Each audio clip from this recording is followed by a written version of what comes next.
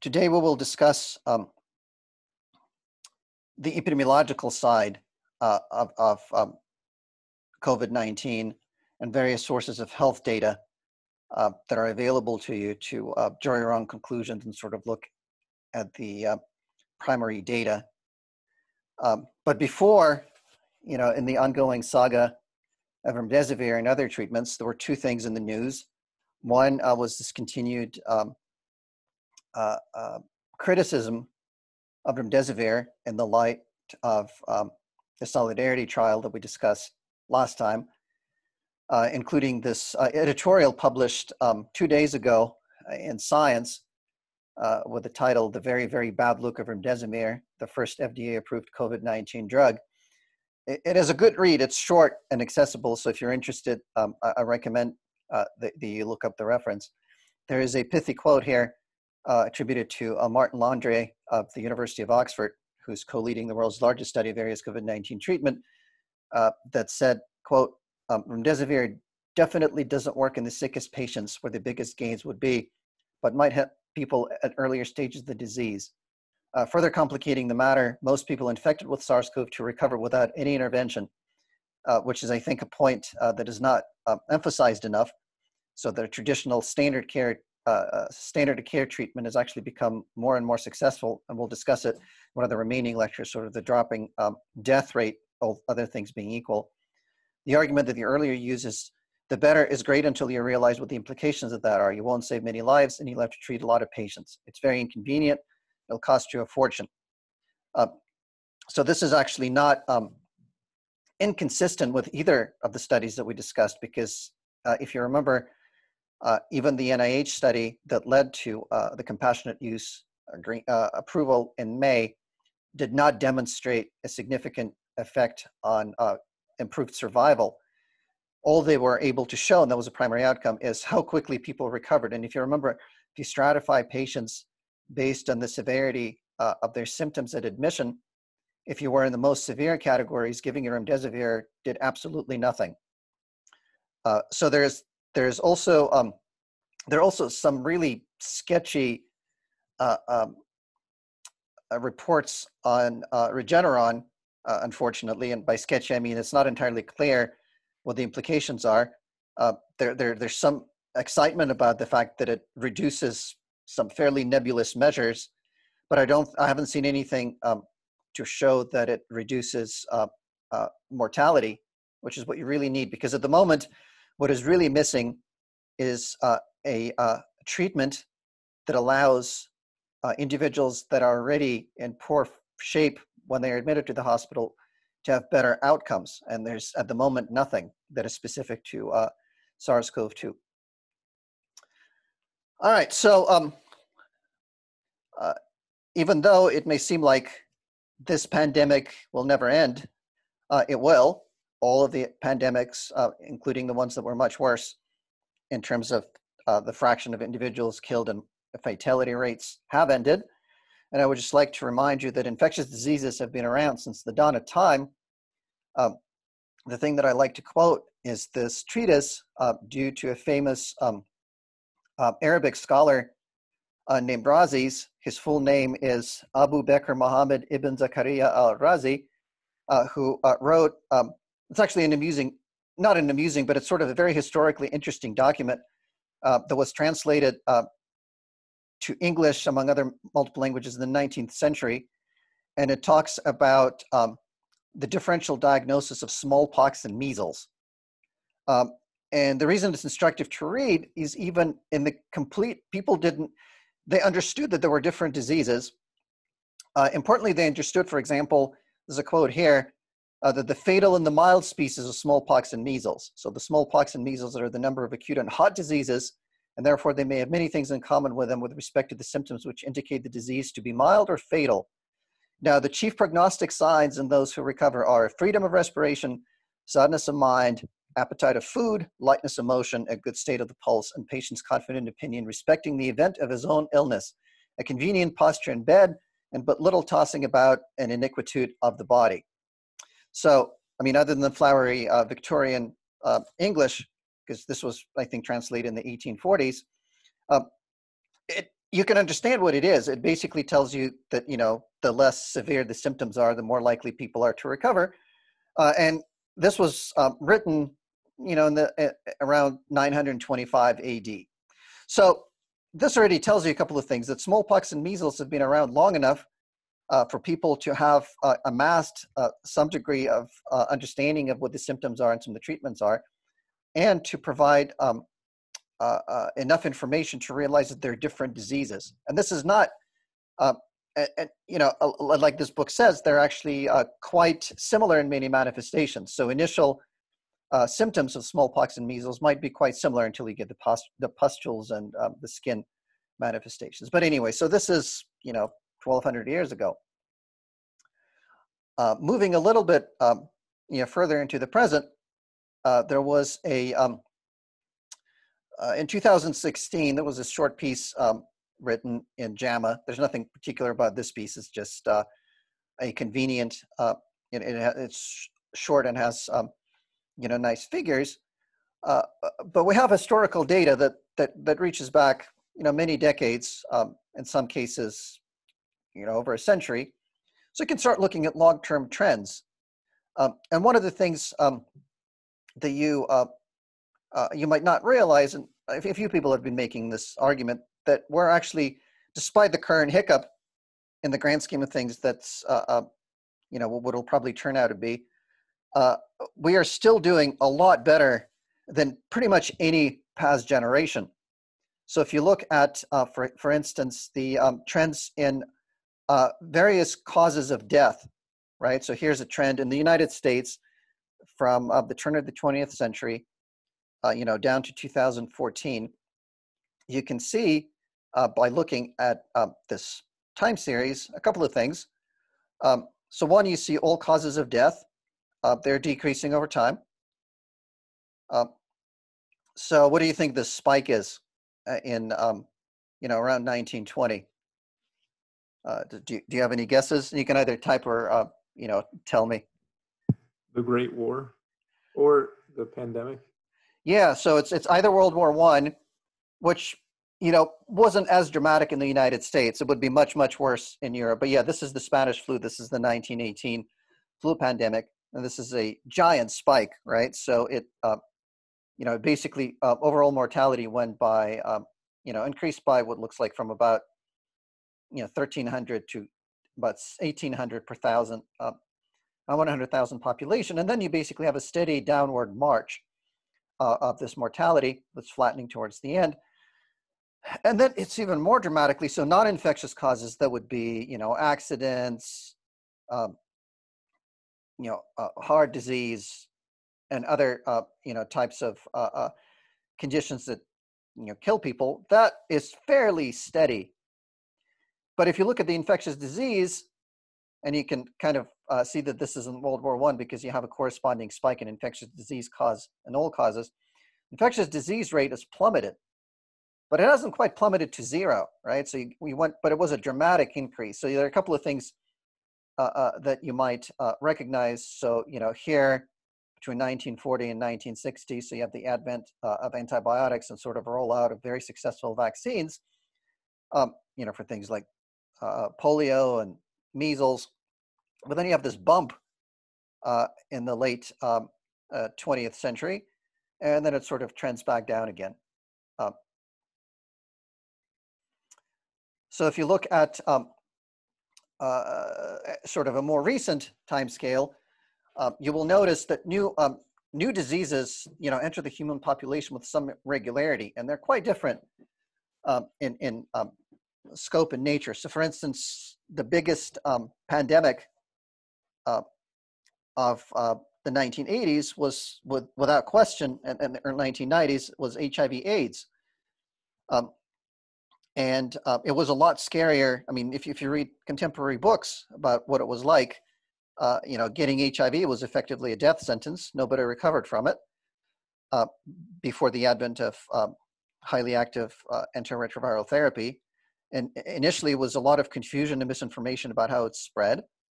But you can see here that there was no HIV/AIDS in the 1980s. Then it goes up, and it almost reaches the same level of mortality is seasonal influenza of pneumonia, which is sort of a constant background hum. I mean, it's been around since, as far as we know, various forms of influenza of pneumonia. And then you can see there was a spike that culminated in 1996, which is when the effective treatment against HIV/AIDS was introduced. And it's still non-zero, but you have a constant downward trends. There's a question, I guess infectious disease causes plummeting might be a good thing, but doesn't that make us more susceptible in terms of lack of immunity to novel aberrant infectious diseases? No, it doesn't. I mean, we still get them, right? It's just they're not as deadly. And we'll come back to this in a second. So here's an example of novel infectious disease that you might not have heard about because it occurs at a very, very low rate. So we're talking about fewer than 1 death per million. But there's a definite spike in these, exotic diseases like vector-borne diseases, which are, usually transmitted by mosquitoes. This is the most common vector. But like West Nile virus, for instance, was just not present. And then it was imported and sort of exists at a low level.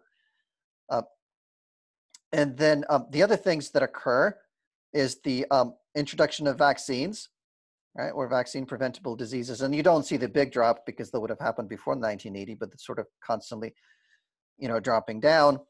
So Streptococcus pneumonia is your standard bacterial infection. Your hepatitis B doesn't have a particularly effective vaccine. And this spike here is actually co-infection. It tend to co-occur with HIV. One of the issues now is drug resistance.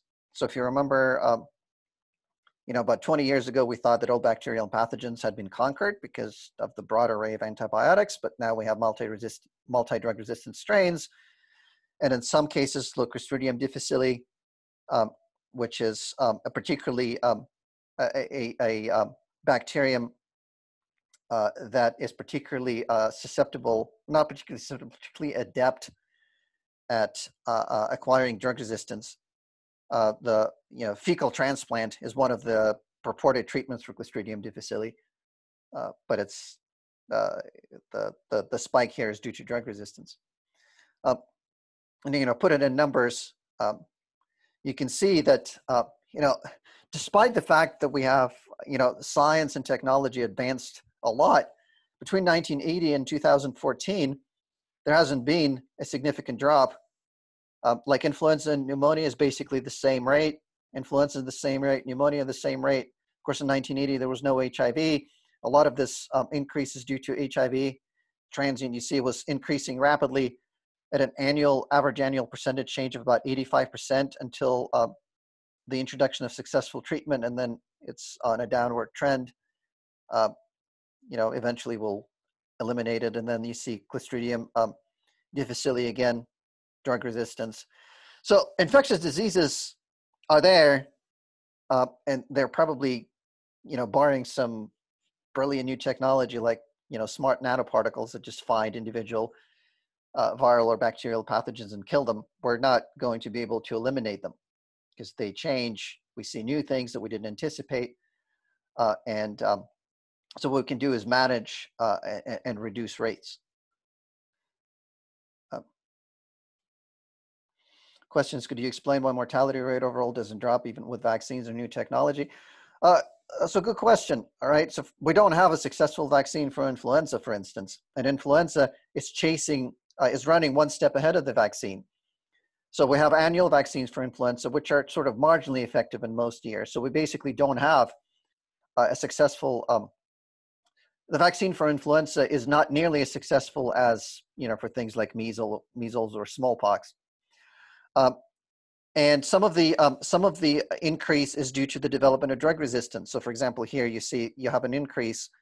So for example, vaccine preventable diseases went from 2.1 to 0.08.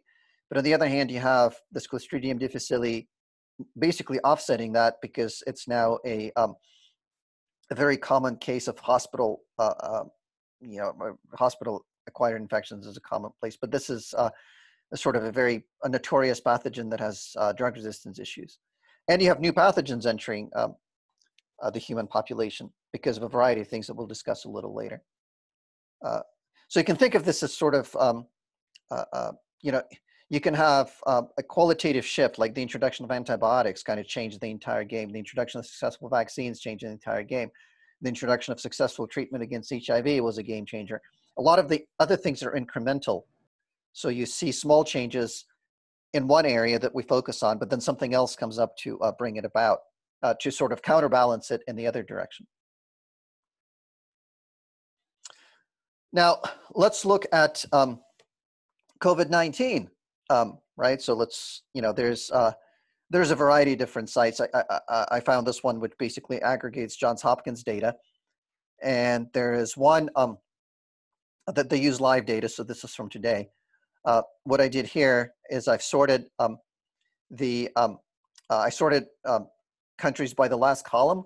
So the deaths per million in the last 7 days to see which countries are at the moment seem to be having the worst spikes of COVID-19 cases and deaths, because I'm sure you've read that the cases are back up in Europe and pretty much everywhere else. And, you know, France is another round of lockdowns, which we'll discuss later, not today, but another lecture, sort of non-medical interventions. But you can see that Czechia and Belgium, which are two small countries in Europe, lead the pack in this unfortunate statistics. Then you have Argentina, North Macedonia, Armenia, which are also European countries, you know, Tunisia and Africa, and so on.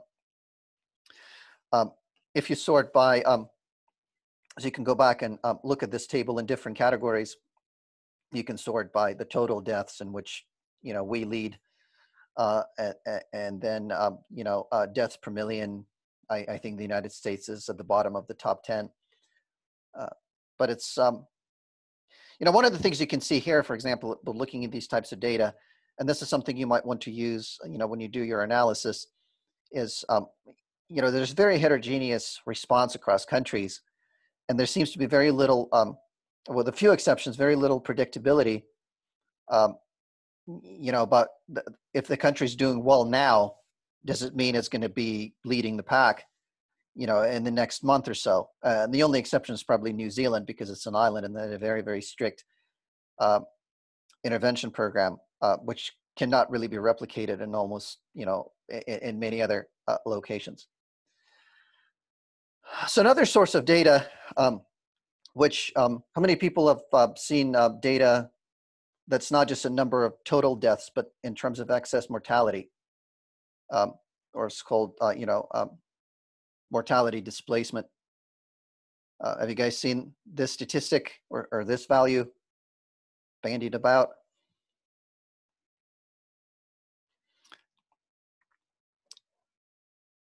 Oh, all right, so some no, some yes. So this is a different way, it's a different way to look at the various sources of death, right?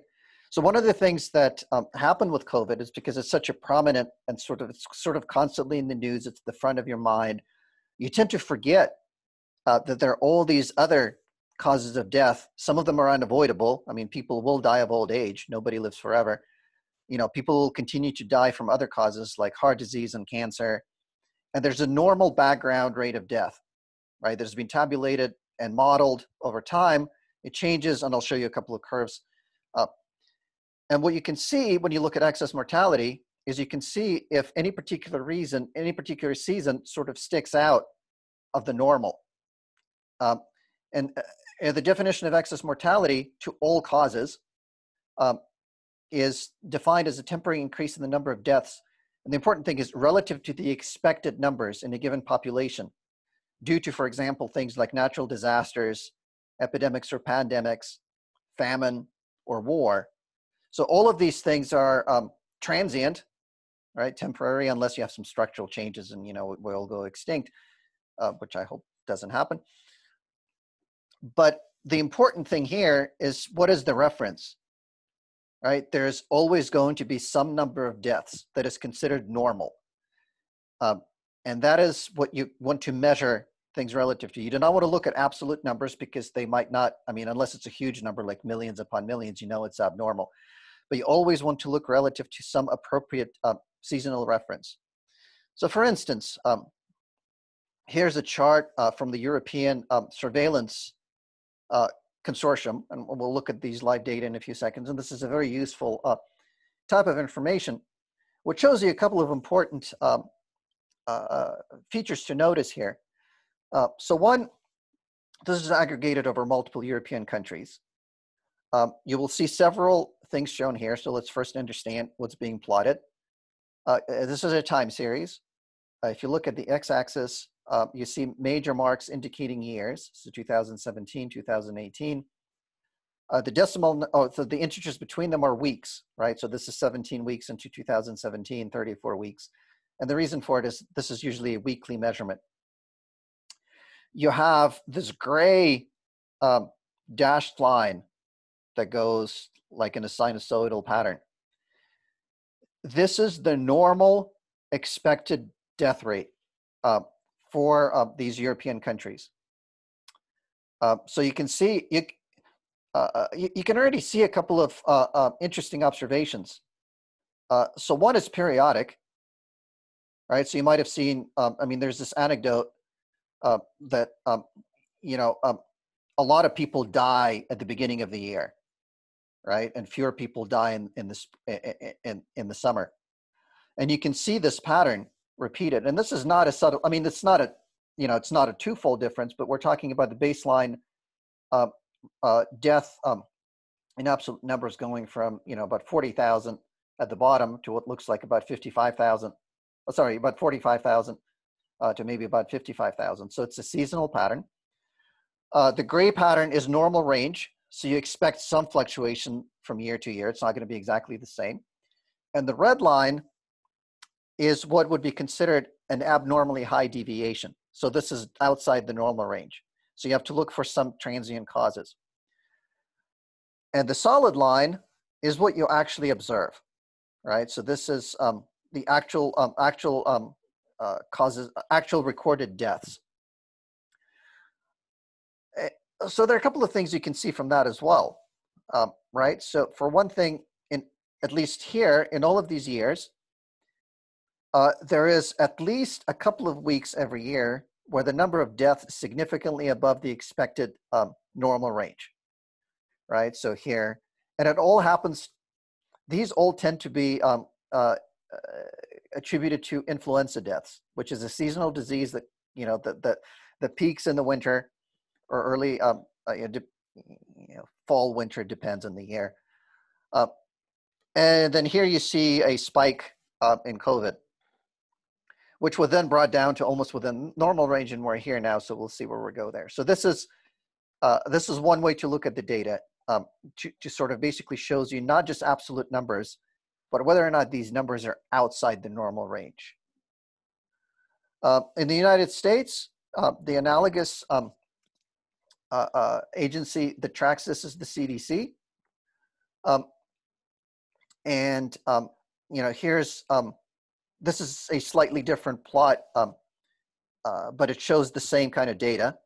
So one thing, it's a much more much more zoomed in plot, so it only looks at 2020. But it has the same values plotted here. So you have the solid line, which is the average expected number of deaths. The dashed line is the upper bound threshold for expected number of deaths. So this is, anything below that is the normal range. And then the solid area plots is all causes, the higher peak, the lighter color. And then these are all causes excluding COVID-19. So there is, so let me first take a question. How are they defining causes excluding COVID-19? Are they considering comorbidities per se? It is, I'm not prepared to answer this question definitively because different jurisdictions are responsible for recording the cause of deaths. And there's been a significant variation between states and localities about, how they determine the cause of death. But there is a standard procedure, and in some cases it's ambiguous, right? So, for instance, in some cases, if you have a patient with a lot of comorbidities, say, renal failure or congenital heart disease, and they're, 90 years old and they die and they have COVID, in most cases, they will be recorded as dying of COVID, but it's a little bit complicated to say, sure, it contributed to their death, but was that the death factor?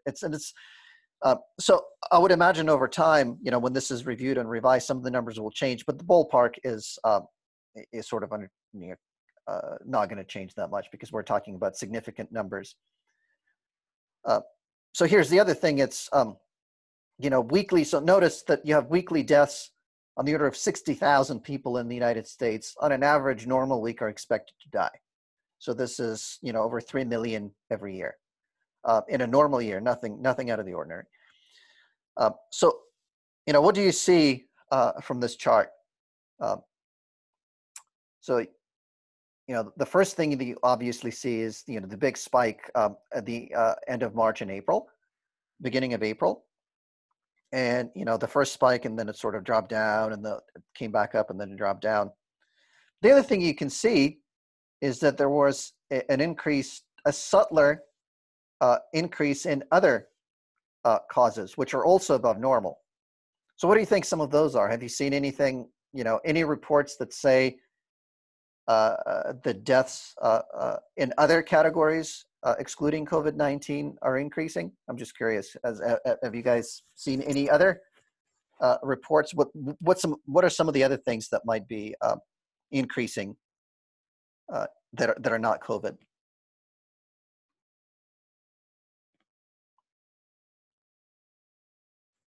Anyone?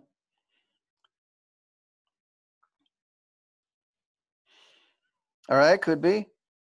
All right, pneumonia. So suicide is definitely a factor, or just accidental death due to things like drug overdoses, alcohol abuse, coronary heart disease. So yeah, all of these things. Yeah, I mean, you guys are sort of touching on the main points, and it just goes to show, yeah. So delayed cancer treatment, maybe. So all of those things could contribute. And you're right, it is anecdotal at the moment, but you can start collecting the data through these types of mechanisms to begin to appreciate that this is what's called a syndemic. Right? Syndemic is a fancy word that says when you have a significant disruption to the system, a variety of things over time will start playing together to sort of exacerbate the effect of one another. So here's another way to look at these data, which is just the excess. So they basically, remove the baseline and just amplify the difference. So this way, that basically measures how many additional deaths you had per week. So I'm going to take a little pause here, and we're going to look at. I'm sorry. I'm going to stop this, and I'm going to switch over to a browser, and we're just going to look at some of these resources.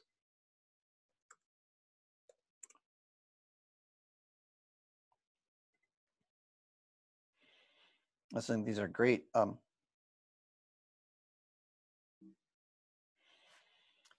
right, so this is the European surveillance system, and you can see, 26 out of 24 participating countries. So these are the European countries.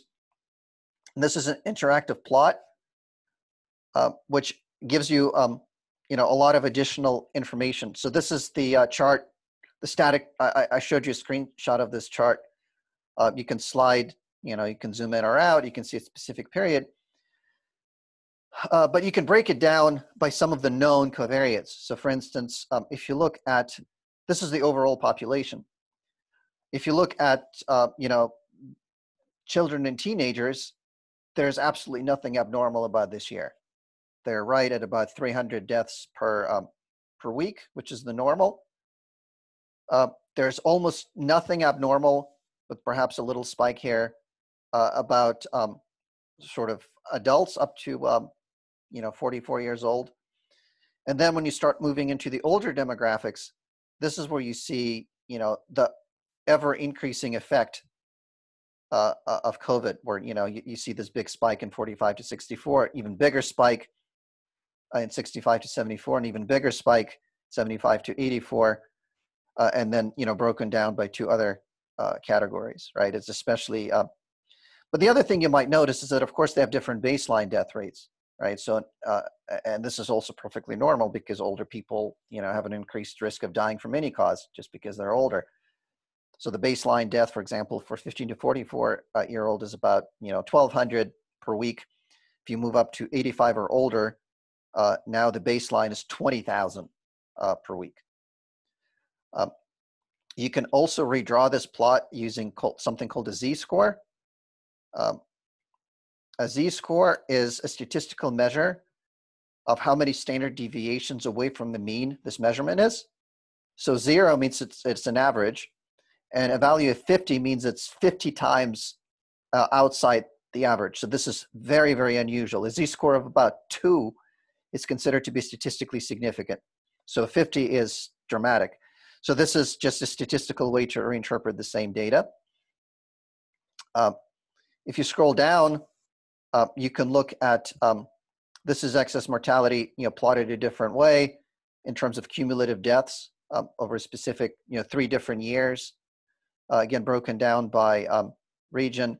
And then here you can see animations, and you can just drag this, and this is color coded. So, no COVID, no COVID. And so here you can see, and then just nothing going on. And all of a sudden, you go to the 13th week of 2020, and basically it's all over the place, right? And then it drops down, and sort of you have hot spots, and now it's going back up. You can also go very, very detailed and look at, what's going on in individual countries by age and so on. So these types of data, and it's important to realize that the reason these data exist is because there's a specific program that was designed to track epidemic diseases. And a lot of this was originally motivated by tracking the severity of influenza, but now we're benefiting from this data collection infrastructure. So if you look at the CDC, there is a different interface, but you basically will get access to the same type of data, where you can look at, so here's the excess mortality, and stars means it's outside. If you have a plus next to it, it means it's statistically significantly outside the normal range. So see, there was a blip for the influenza season here in 2018, and then everything else was normal until COVID arrived. And you can also look at excess deaths without COVID. You can break it down by various causes of disease.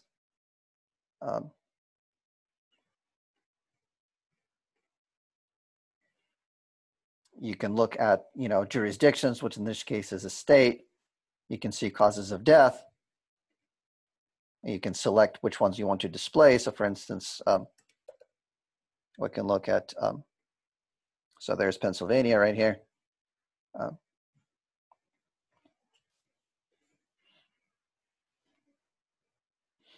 So it's important to realize that people are still dying of a lot of other causes in addition to COVID. And then the last resource, and the links are all in the, so these are just general mortality trends. This doesn't have anything to do with COVID. This is just an exploratory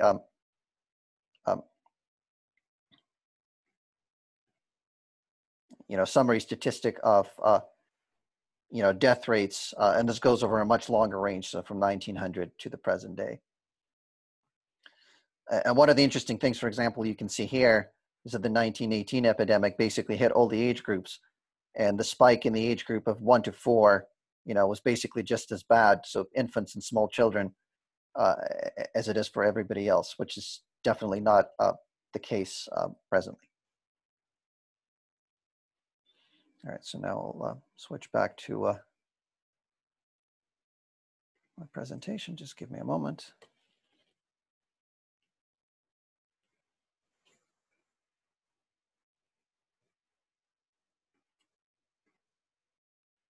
All right, so these are the slides, and these types of resources I think will be very useful for you when you sort of start collecting data for your presentation. So now, I just want to,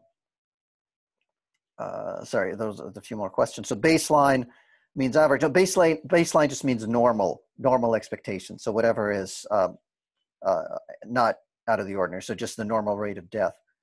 And then in terms of COVID susceptibility, I saw a small bar portion dedicated to Alzheimer's related death. Would this also be considered a pre-existing condition for patients susceptible of dying from COVID? I mean, technically anything can be a pre-existing condition. I'm not aware of any, if Alzheimer's is independently a predictor of a worse COVID outcome. But Alzheimer's is just generally a disease that is confounded with a lot of other things. You know, for one thing, it tends to be a lot of Alzheimer's cases happen in people over 65. Once you get in that point, it's, you know, age becomes the primary determinant factor. So what do you think, can happen to a new pathogen when it starts an epidemic or a pandemic? So what are some of the possible scenarios that a new pathogen can take? You know, just think historically. So what do you think? What are the potential scenarios? Where can this COVID-19 epidemic go? And you guys can, you know, if you want to, you can just talk. You can say, no, I don't mean what happens to the pathogen. Forget about the pathogen. Just, you know, what do you think what's going to happen to it? You know, it can, for example, we can successfully eradicate it. All right. So one possibility is reach herd immunity and basically become kind of like any other respiratory disease. All right. That's one outcome. What else can happen? Not necessarily COVID-19, but, you know, what are the difference? It can become a seasonal pathogen. Could it be something that just disappears with time? Like, weren't there cases of, like, I mean, even for like MERS and like SARS-CoV-1, like, didn't they kind of just disappear for the most part, like just degenerate in a way? Correct. It could, right? So it could just basically, you know, fail to spread. But technically it is only, so an epidemic can be local, but I think once you start talking about a pandemic, it assumes that you have systemic transmission. Hopefully not. We don't want it to recombine with other pathogens. It would be some sort of a crazy superbug. I don't think it's actually possible for it to recombine with things that are not coronaviruses, unless we do it deliberately. But some of the other things that can happen, right, so obviously, I mean, if you just look in the past, there has not been a pandemic that killed everyone. That only happens in movies, and even then a couple of people survive, so it's not going to be a zombie apocalypse. We could successfully eradicate a pathogen, either by a very effective vaccine, and it's not going to happen over time. Or it could, so I mean, I think a lot of you guys basically have the same intuition, which is I do. So all the signs point to COVID-19 becoming sort of a persistent seasonal epidemic. And I think a lot of the information that we learned about immunology and state of the vaccines points to that possibility. So this also, but that's important to keep in mind what the possible outcomes are when we talk about interventions, right? Because you will have very different sort of metrics of success if your goal is a complete eradication, as opposed to having a managed seasonal disease. Obviously, complete eradication is desirable, but it's much, much harder. And we have not been able to do this without a strongly, very, very effective vaccine. And even then, it takes, and I'll show you some slides, it doesn't happen overnight. There's a question, why do viruses become seasonal? I have a whole section at the end of this lecture to talk about seasonality. It is actually an open question. So there's still a lot of debate about why viruses become seasonal. Seasonality has to do with basically fluctuations in cases, and there are a couple of factors that can go to it. So, you know, what tools are available for quote unquote fighting the pandemic? So what do you guys think? What can we do? One possibility is to do nothing. So you can have, all right, so our brains, right? So, we can basically come up with a cure. Masks, or, I would bin this in, so all of these things like masks restrict international travel. So we can sort of all lump it under the category of non-medical interventions or NMIs.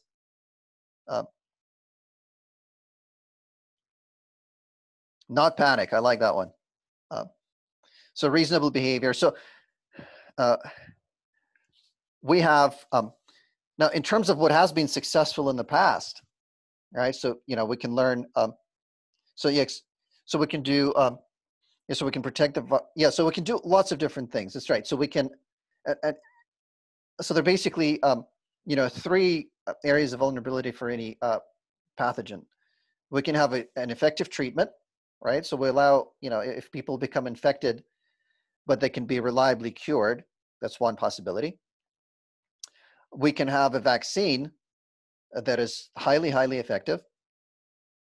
And obviously I see a lot of comments about sort of just reasonable societal response, do the sensible thing. I don't know if we can do anything about that because people historically have always acted unpredictably.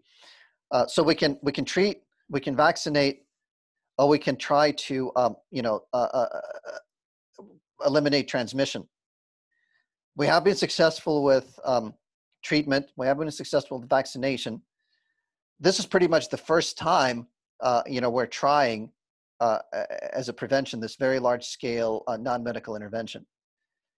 And all I'm going to say now is that if anybody tells you now that it's effective or ineffective, don't listen to them because we don't have the information.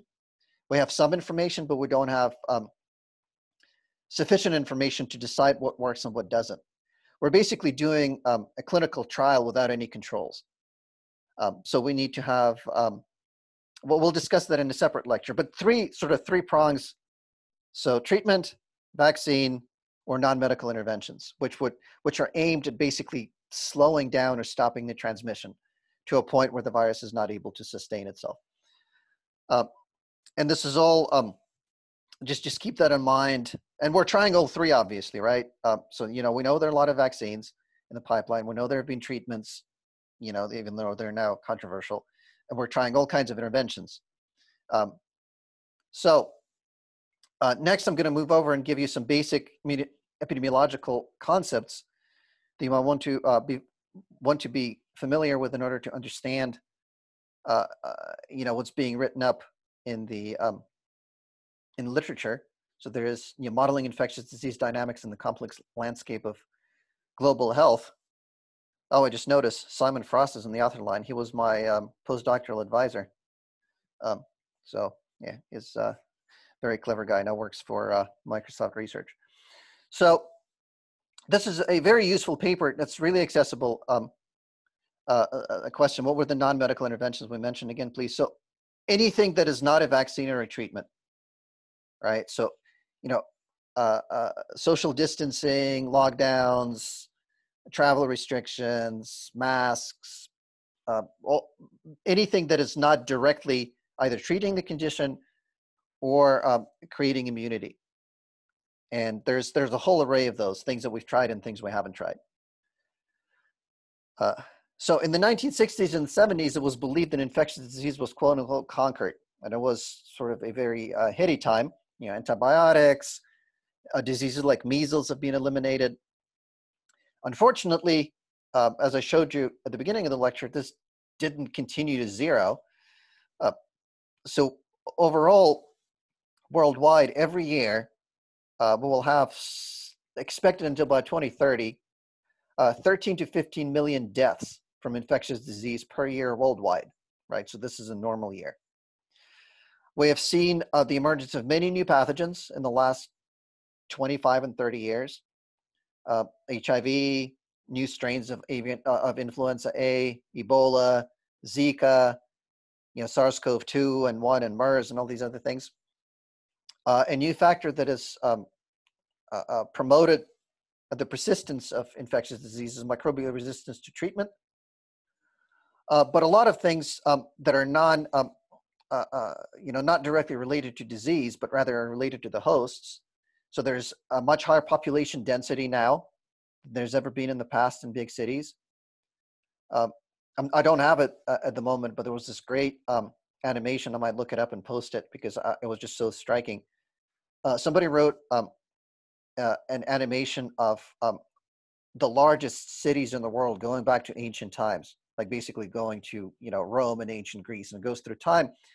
You can see both how population moves from region to region because at various, times in history, different parts of the world used to be the central, hubs of innovation or, desirability. So, Mesopotamia, Constantinople, the British Empire, and so on. So higher population density and travel, this obviously, increases transmissibility, travel, spreads it around. You also have things like increased livestock production because there's more people, there's more meat consumption. Livestock production is important because a lot of the diseases, well, actually most of the diseases that we know of came to us from animals. And there's this great quote, which I deliberately picked papers that were written before 2020 because a lot of the things now will be unfortunately slanted to favor one or another point of view. So I try to avoid this. And changing behavior of individuals in response to publicity about epidemics can have profound effects on the course of the outbreak. So this is a very prophetic statement because obviously the way we react, this becomes a coupled system. So what we do in response to the disease influences the disease and the other way around. And vaccine development challenges are still there that haven't been overcome. So we don't have vaccines for HIV or influenza because they're highly genetically diverse. We have vaccines that need to be boosted periodically because they wane over time. We have some vaccines that are very narrow action, so it's not as universal as we would like. Question for Zika-related death. Do you also consider the mortality of children who were born with microcephaly or anencephaly? Similarly for COVID, do you consider long-term effects as causes for mortality? I think it's really irrelevant what I consider a cause of death because there's, a standard mechanism for reporting. So for Zika-related death, obviously, birth defect that's directly related to a virus is, is much more proximal.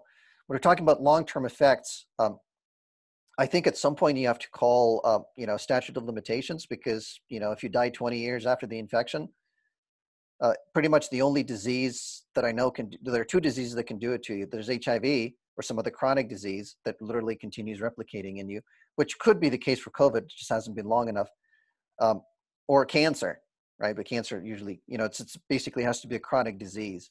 But it's really tricky. There are a lot of complications that have been revealed because of COVID that we didn't know about. Why is there no vaccination for HSV? Well, herpes. Herpes is a family of viruses. I think there's some of. I think there's some. There might. I don't know off the top of my head, but I'll look it up for you. It's a good question. But there's more than one herpes virus. So, modeling infectious disease has been in the forefront. I'm sure you've all seen models. A lot of the interventions that we undertook in the United States and other countries in March were based on modeling predictions. But there's a lot of misconceptions about what models can and cannot do and what they have been successfully used for in the past. So modeling infectious disease, and I would consider myself as doing some aspect of it, even though I don't do, like prediction and epidemic. I mostly work with sequence data. But the main goals of infectious disease modeling would be, there are actually a lot of goals, and I'd just like to sort of bring them up. So for instance, collect and analyze complex data. So before you can make any predictions, you actually need to have something to work with. And the resources like I showed you from epidemiological tracking in Europe and the CDC are very laborious, and they need to be put in place. So we need to be able to track cases over time, record, have access to them. There are different sources of data that we need to track and interpret. So this is a very important part that usually doesn't get mentioned. If you don't have data, there's nothing you can do. You can just speculate, but it's pointless without data. Then you want to estimate various important properties of pathogen. And I'll tell you what some of those are. The most important thing to realize is that most of the things that you want to know about the pathogen or a lot of them cannot be measured. Only some of them can be measured. And many have to be inferred or estimated. And whenever you do inference or estimation, it is by necessity imprecise. And I'll give you examples of this later on. And then perhaps the first thing that comes to your mind when you mention modeling, or I mention modeling, it's the ability to predict things. For instance, you might want to be able to predict epidemic trajectories, or to predict the impact of interventions, or various healthcare metrics like hospital utilization, or just things like this. So let me hop over to let me just copy this over here just a second, and I'll show you before COVID no, just one moment. There we go. Let me stop share.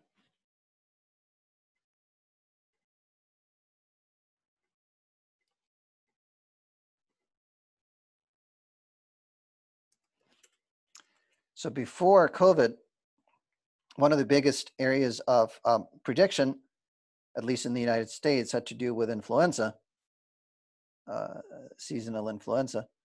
So there is a whole epidemic prediction initiative for that's run by the CDC. So the top of it is now COVID-19 forecasting. We'll look at it in a second. So 80s challenge is basically the distribution of mosquitoes, because they're important factors, West Nile virus. But, you can look at things like state flu. So what the CDC has been doing for a while is basically running prediction competitions where they want specific metrics to be predicted, right? And you can sort of scroll around and look at this, but let me just show you. So this is a seasonal influenza prevalence. And one of the metrics that they have is ILI. So influenza-like illness, that's what an abbreviation is. Basically, when you have respiratory symptoms, you have fever, so something that looks like influenza but might not be influenza. It's a good proxy for an influenza-like disease. It's also important to pause here and realize, that before this, people would not necessarily even be routinely tested for COVID. Not COVID, but for influenza. So you would use proxy measures like something that presents like an influenza, but it could in fact be something else. So this is a very crude aggregate measure, but this is easy to report. And this is a typical trend in the United States over time. So sorry, this is in Alabama. So let's look what the trend was like in Pennsylvania. Right, so they want to have state level predictions, and you will have a calendar year. So there was some baseline rate, and then in the winter season it peaks, and you'll have some oscillations. And these, so this is what was actually measured, and these dots are what the different models colored here predicted. And basically, what the CDC usually wants you to predict is when is the peak, right? So what's going to be the busiest week, and what is going to be the highest prevalence. So interestingly enough, so you have all these models here. So each of these things, you can click on them and it's going to tell you, no, it's not going to tell you here. You can look at the different models. So all of these things are individual models that have been submitted by, various academic and other teams. And this historical average and unweighted average are very dumb predictors, so to speak, which is basically just what happened in this week in the past, right? So this is just, you look at historical data and you try to predict, what would happen in a normal season by just averaging what happened in the past 10 or 15 seasons. And you can see this is basically spot on, right? Whereas a lot of the models are off. So, and I'm not going to talk about it too much. Suffice it to say that we have not been very successful historically in predicting influenza seasons, especially if they're unusual. Right? If there's a peak at an unusual week, most of the models fail to predict it. And they've been doing it for a long time. So prediction is a hard problem that we haven't been able to solve even for systems. So if you look at COVID-19 forecasting, and we'll look at it some more. So there's the COVID-19 forecast hub.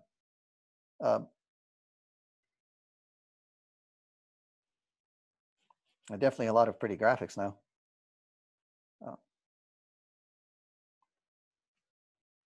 All right, so you can look at, again, you can look at Pennsylvania.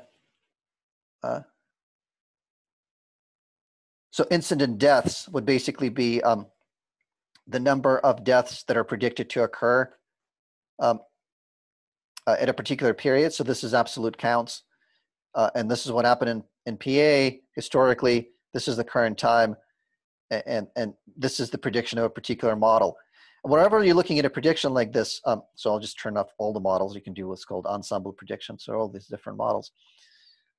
All right, so let me ask you this. You know, if you look at these models, and if you were a decision maker today, what do you think is likely to happen in Pennsylvania in terms of COVID-related deaths in the next couple of weeks? So this is today, right? This is the historical pathway at a peak, and then it kind of steadied out and bounced around. And these are all the different models. So the solid lines, the different models, is what they're predicting the most likely interval is, and the shaded areas is the level of uncertainty. So, I mean, if you were to pick, and I don't have the chat window in front of me, so if you're going to say something, if you could just jump in and say it. Just a plan for the worst one, I guess. Yeah, so the worst one, right, I mean, that's reasonable. So, what do you think is a reasonable assumption when you, if you have a lot of conflicting information, if you basically poll, 10 different models and they all give you a number, how would you decide which one to trust? Just go with the average. That's a great suggestion. Go with the average. It's the wisdom of the crowds, right? Right. What are some of the other strategies? I would also consider the level of uncertainty within like the highest and the lowest model, because it varies a lot, and you don't want to take the worst outcome and end up with like better kind of outcomes, because in the sense, if you have like mass shortages, you want to basically consider the level of uncertainty there is between the two models. Okay, right. Because that's a great suggestion, because you actually want to you don't want to there's a cost of doing things, right? So yeah, you don't want to like oversell yourself and then like end up with shortages or like correct too many things. Yeah, so I mean, if you look at the averages, it looks like if these models are any good, we're basically expecting something close to flat, maybe a little increase. But the other thing you can take from this is there's a lot of uncertainty, right? If you look at the band, I mean, it goes anywhere from no deaths, which is not terribly likely, so you can almost reject that. I mean, you can expect some deaths from COVID, and the range is like from 0 to 600. It's not an insignificant amount. And then you can start looking at bigger states, and if you look at the national average, you're going to have obviously everything is aggregated, but here the pattern is actually quite different, because some models say nothing changes, might even go down. Some models are quite pessimistic, and again the range is anywhere from 0 to 16,000 deaths per week. So this already highlights some of the issues. If you're a public health official that wants to use this information to make decisions, you have to choose, right? And how do you choose? And there's no objective measure for doing this. You could look at the past performance. It's almost like investing in the stock market in the sense, even though I don't want to make that comparison because it's a lot of gambling, but there's some informativeness in there. But what these models typically fail to do, if there's something that is not built into the model, if the epidemic is going to do something that is new or different, then the models are not likely to be able to predict it, because they learn from past behavior and try to predict the future in most cases. So here's, but they do the ensemble prediction as well. So there's the ensemble prediction is basically where you try to aggregate, basically take sort of a weighted average from different models, and you weigh them based on how on various criteria. For instance, you can upweight the model that has done better in the past, and you can sort of discount models that have performed poorly. So here's an example of how sort of this cartoon idea of a successful case of public health intervention. So, which is based on modeling. So you have a specific policy question. Should rubella vaccinations be introduced? And if so, who should be targeted? And say, when should large age range campaigns be conducted? So you start by collecting data, right? Which should be a time series of, cases in young kids and cases in old kids. So less than 15 and greater than 15. Then you build a model. I'll tell you a little bit about models, but this is just a schematic of a model. Then you crank through this model, and then you use the interpretation of the model to give policy advice. So the policy advice based on this model and the data would be introduced only when minimum coverage is achieved, which may depend on birth rate. Transfer from targeting only girls to including into routine vaccination if coverage is sufficiently high. Consider vaccine heterogeneity. Then you collect more data, confirm that the model prediction is correct, and then you potentially give differential outcomes. So in this case, the example here is that you have two important variables that are identified by the model, which is the birth rate per 1,000 and the vaccine coverage. And depending on where you are in this band, the estimated confidence in the reduction of congenital rubella cases can be very low if you're in the situation where coverage is low and birth rate is high, to very high when the birth rate is relatively low and the coverage is very high. So depending on where the country is, you may or may not recommend a particular vaccination strategy. So that would be a successful case. Now, here is so question is, there is sort of worship of mathematical models nowadays. As a math major, I can tell you they're far from perfect.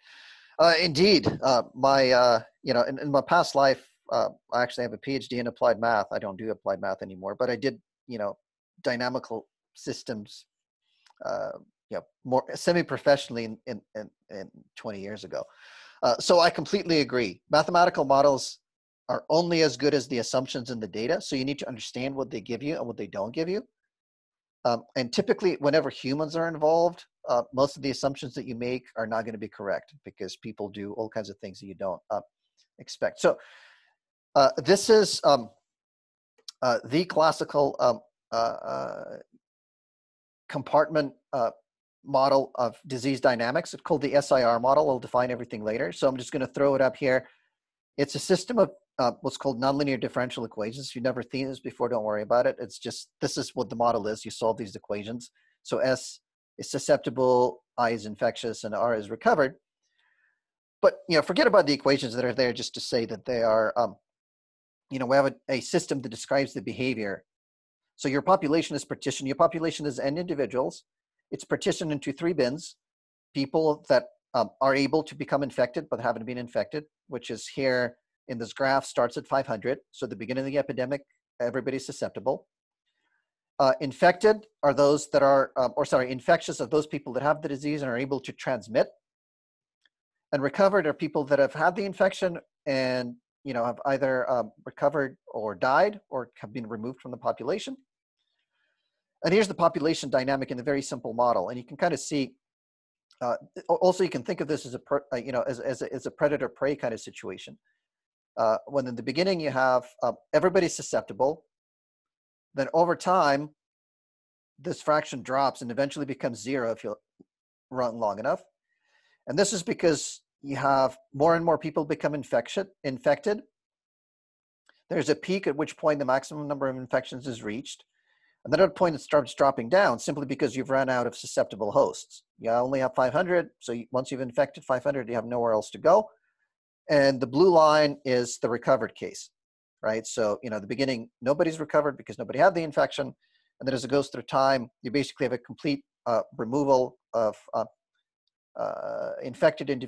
susceptible individuals into the recovered bit. So you can do these, you can obtain these curves, either by solving these equations, and these are simple enough that you can actually get a formula that'll tell you, what to plug in and plot these curves. Or you can do computer simulations, or you can, solve them using a software package. So here, this is a great, and I highly encourage you to, sorry, I'm doing a lot of switching between apps today. But there's this really cool simulation, or I thought, which kind of illustrates a lot of the disease dynamics in one place.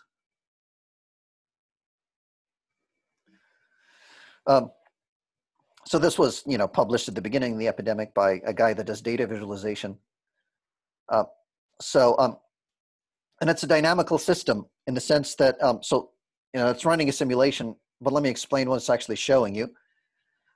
So you have dots, which are individuals. Black dots are susceptible. Red dots that are sick, right? And then you have everybody that's grayed out is resolved, right? And resolved in this case means either recovered or dead. And lines indicate who infected whom. And you can see this basically we're running through time. And this shows you a time slice, basically a different way to view the same graph. As you run through the epidemic, more and more people become infected and then recover. And you have a small number of individuals that might never get sick just because by chance they never got into contact with an infected individual. But if you run it long enough, so there's one time course. It's pretty slow. And here are the sliding bars that control the epidemic rate. So we're just going to look at this one. So we'll look at R naught, and I'll define what it is. But at this point, R naught basically means, as I'll tell you later, it's sort of one of the most abused terms in epidemiology. Is perhaps the most intuitive understanding. It's the number of secondary cases per infected individual. So an R naught of 1 means that if you have COVID, on average, you'll infect one other person. Now let's make it worse. So let's make it like super worse. So on average, you infect 4 per case. So notice what happens now to this epidemic, right? So each time, so notice the number of sick goes very, very rapidly, right? Everybody's infected, and then eventually people start recovering. But notice how much faster the spread occurred. All right, so this is sort of extreme. 1 is just basic maintenance. If you drive R naught to less than 1, then just in terms of it's basically below sustainability. So if you on average only infect half another individual, then the number of cases over time is expected to drop. So we'll see what happens here. All right, so now you see that this, if the pathogen is not terribly good at transmission, then with doing nothing, you're going to have some proportion of the population infected, but a large fraction of the population will never be infected, simply because they never come in contact with an infectious individual. And if you drive it down to an even smaller number, like 0.1,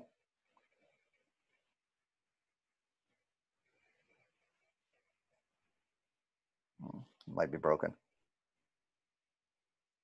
I think it's actually doing absolutely nothing. Yeah, it's very slowly growing.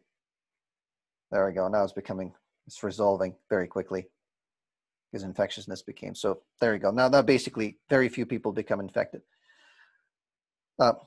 So, just play around with this visualization. I think it's a great illustration to sort of show you very visually how disease spread is controlled by various key epidemic parameters. Let me switch back over to Zoom and start sharing the screen again. There was a question.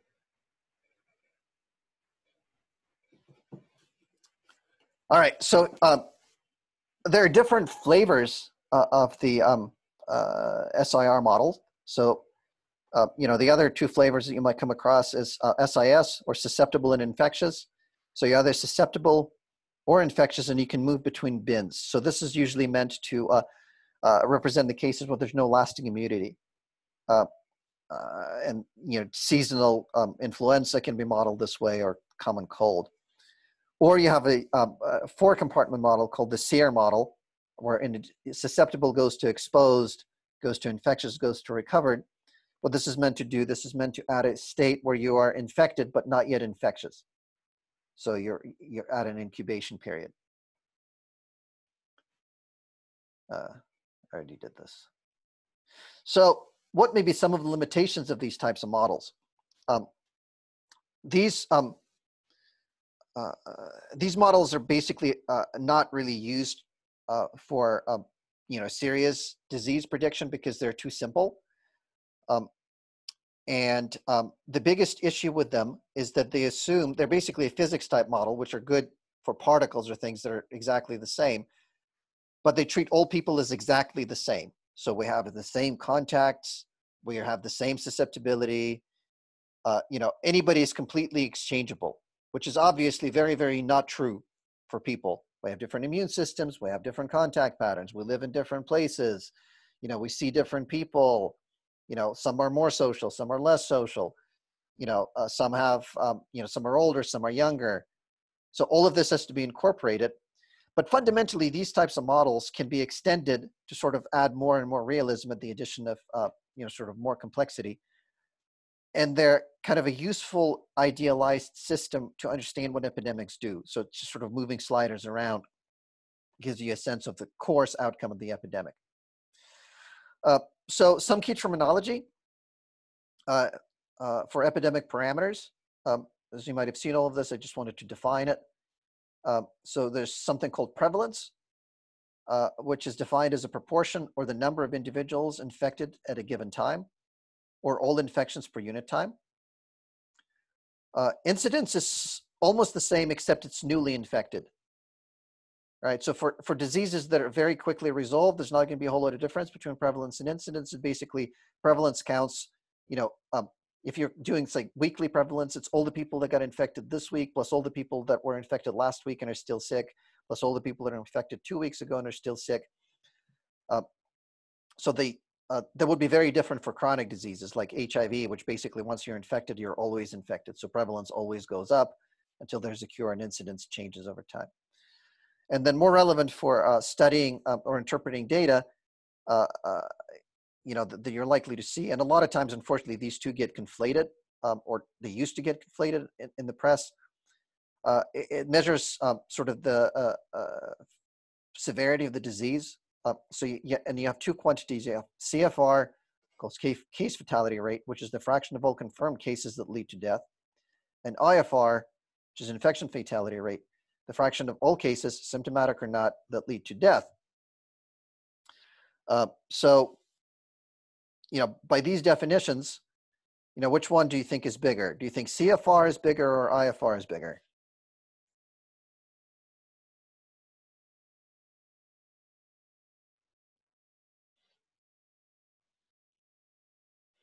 Interesting. CFR, yay, there we go. So what changes, right? It's so the denominator is always, the numerator is always the same. It's the number of deaths. What changes is the denominator. The denominator is all symptomatic or confirmed cases versus all the cases that are symptomatic or not. So infectious rate basically count, in the denominator you put everybody that had COVID, whether or not you know it or not, whether or not they had symptoms or not. So the denominator is bigger in the IFR, and this is what you want. Yeah, so asymptomatic, exactly, asymptomatic plus confirmed is greater than confirmed. So IFR is never greater than CFR. And it's very important for prevention because early on we only had CFR. And CFR, if you look back at the epidemic, and if I don't have the slide for this, but you can look it up, maybe I'll introduce it later, is that one thing that happened to our estimates of how dangerous in terms of fatality rate COVID was, it pretty much always, it started out at maybe 1 to 2% in March, and the consensus estimate now that it's about at least 5 times less dangerous.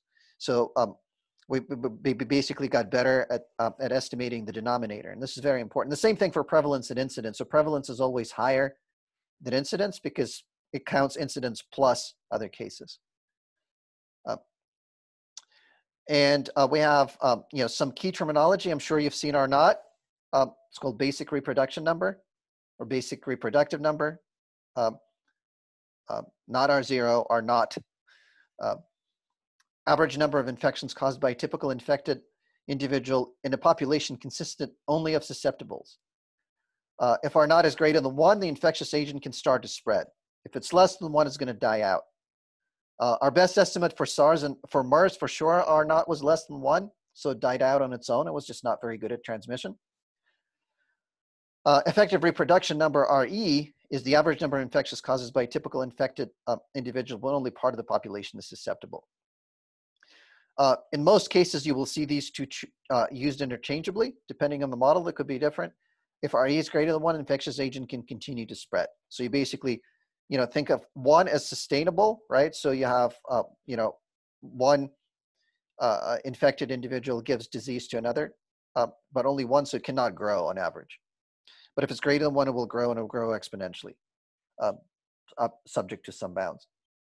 The force of infection is defined as per capita rate at which susceptible individuals acquire infection. Critical community size, the minimum number of individuals in the population that allow an infectious agent to persist without importation of cases. The important thing to realize is whenever you see these things reported, they're not measured. They are estimated. So they're idealized. Just like when they're talking about an average American or an average worker or an average voter, the average voter doesn't exist. There are people, right, especially now. I mean, this is a great example. You don't really have, you have very few people in the middle. You have two extremes, and, the average would be nobody, right? Because I don't even know who that person is. And the same thing, when you talk about average, it's an idealization, right? So obviously in a real infection, it's not true that if R naught is 2, then every person with COVID is going to infect exactly 2 people. There's going to be some variation, but it's an average of a distribution. And they are measured. They're not measured, they're estimated. And here's a nice cartoon. Sorry, susceptible includes asymptomatic and symptomatic, or people who are just more at risk of more. Susceptible means not infected, but could be infected. The question is, why do we rely on this estimated data? Oh, because you can't measure it. I mean, it's like some measurements are good, right? If a physicist tell you that, the speed of light is 300,000 kilometers per second, you're not going to question it because it's been measured and confirmed, right? Maybe not directly at first, but you could be indirectly estimated. So there's some estimates that are better than others, right? And a lot of the things, for instance, when we're talking about like the census, for instance, we don't count every single person, or at least not everywhere. We count, a substantial fraction, and we make an inference that is so statistically precise that it's, indistinguishable from what we would have gotten if we counted everybody. So some estimates are good, but it is important to understand that estimates are only as, they're not necessarily perfect. So you need to understand the issues that come with them. So here are sort of great Wikipedia cartoons. I'm sure this has all been updated because of COVID. I need to go back in the history and see, what these pages looked like before anybody cared. So here are sort of some general strategies of what can happen to the epidemic, right? So you have, and this sort of goes to the concept of super spreading, and not really super spreading, but herd immunity, which has also been unfortunately politicized. In the scientific term, there's nothing political about it. It's just a definition, and we'll give it to you. You have started with a population that's not immunized but still healthy. You have a couple of individuals that are sick and start spreading. If you don't do anything, the contagious disease is going to spread through the population until it reaches its, however many people it was going to infect. You can have partially efficacious interventions, which we're kind of, at the moment, that's what we're trying to do. You can think of this as, wearing masks or doing social distancing or limiting contact or limiting travel. We're basically slowing the spread of infection through some of the population, right? If you don't leave your house, you're not going to get infected, for example. And this is the goal of immunization, where you don't immunize everyone or protect everyone, but you protect enough people that the disease is unable to spread, simply because by chance infected individuals do not come in contact with susceptible individuals. So the key terminology in terms of prevention, or if we want to look at elimination or control parameters, so herd immunity is simply defined as the state of the population where the fraction protected is just sufficient to prevent outbreaks. So that basically means that there are enough people that are no longer susceptible that you drop the effective reproductive number to below 1. It doesn't mean you eliminate the disease completely. It just means it cannot grow. It will, if left on its own with sufficient level of, if you remove enough susceptible individuals from the population, they become, the disease is not spread. Close related to it is something called the critical elimination threshold, or PC, which is a proportion of the susceptible population that needs to be successfully protected to achieve herd immunity. And successfully protected is where I think most of the debate is, because traditionally successfully protected would mean vaccinated. But this could also mean, people that were infected and recovered. But from the standpoint of public health, protection means vaccination. And final size is a fraction of the initial susceptible population that eventually becomes infected during an outbreak. The question is, susceptible includes symptomatic and asymptomatic people. Susceptible just means that anybody that can be infected, right, regardless of whether or not they are. I think I already answered this question. Sorry, I'm confused. So here's a little bit of algebra to show you what the key this population, critical population size is, elimination threshold. So what we want to do is we want to have the fraction. So R naught is the critical parameter here. It's how many new infections you get on average per case. We'll want to determine the fraction of the population that must remain susceptible in order for R naught times the fraction of the susceptible population to be 1, right? So there's basically, because not everybody's susceptible, the effective reproductive number is now R naught times the susceptible fraction. The other way to look at it, susceptible fraction is 1 minus the protected fraction, right? And now you just solve for PC, right? So, divide by R naught, carry over 1, and the critical fraction now is 1 minus 1 divided by R naught. Now you can start seeing why R naught is such an important parameter, because, if you believe it accurately describes the average behavior of the epidemic, it influences a very, very important parameter, which is what proportion of the population must be protected in order to stop the spread of the disease. And here's some examples. Obviously, intuitively, if you have a bigger R naught, you need to protect a larger fraction of the population just because the disease is more transmissible. And here's some examples for you.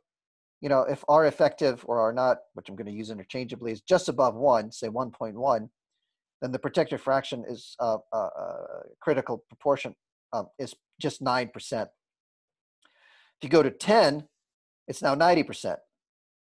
And it grows quite rapidly, so here's the curve. So the question is, where is R naught for COVID or for SARS-CoV-2? Does anybody happen to know? Have you guys, what's your guess? Where do you think it is?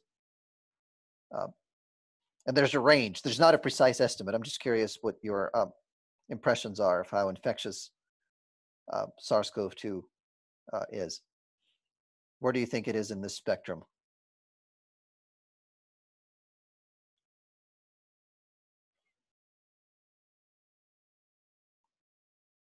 Nobody?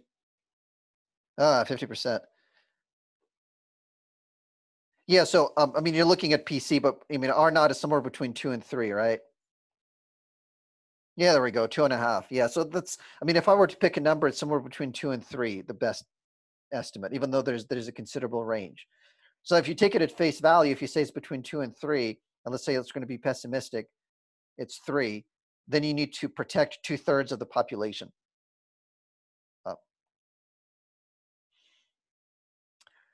So here's some examples of what these R naught have been estimated for popular, or not popular, but common diseases. There are a lot of different information. So the one thing I would like you to notice is that none of them are point estimates. So there's always a range. So R naught is a pretty tricky number to estimate. There are lots of different methods. I'll show you a couple of examples later on. The methods are too complicated to present, really, but you can conceptually understand them. And there's a range of, pertussis or whooping cough and measles are very, very infectious, so over 10. And chickenpox is infectious. But then if you go into, some of the nastier diseases like Ebola or HIV or tuberculosis, they're, much smaller uh, base of reproductive numbers. And, here's an example of, a successful, so measles is a classic example of a very successful vaccination. So you had, this pretty nasty disease in the United States that prior to the introduction of vaccination kind of had an oscillatory behavior. But in an average year, you would have, on the order of 500,000 to 600,000 people infected. Then you had a successful introduction of the vaccine in 1963, was deployed, and you see there was a dramatic reduction. However, even then, notice how long this period takes. So there's a notable drop right away, but it takes a couple of years, for enough of the vaccine. So see, there is the uptake, and then there's a blip, and then there was a higher vaccination levels, and then basically it was beaten down and effectively eliminated. Right, it was declared eliminated. Except you have this spike in the 2000s. Does anybody know what the spike is from?